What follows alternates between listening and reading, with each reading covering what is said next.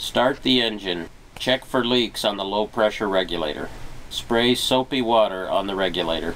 The diaphragm has to be replaced if it bubbles. You will also be able to smell gas if it leaks. Take out the 8 screws that are holding on the top of the regulator.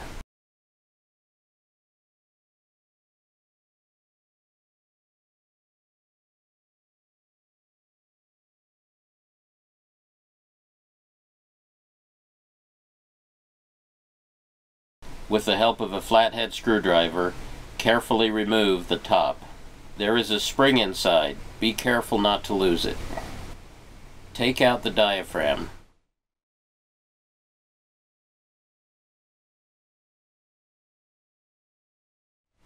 The leaks are very small.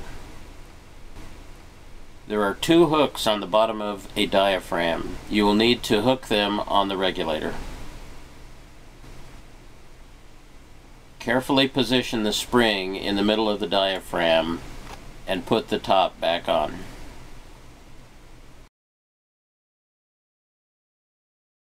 Put the screws back in and tighten them up.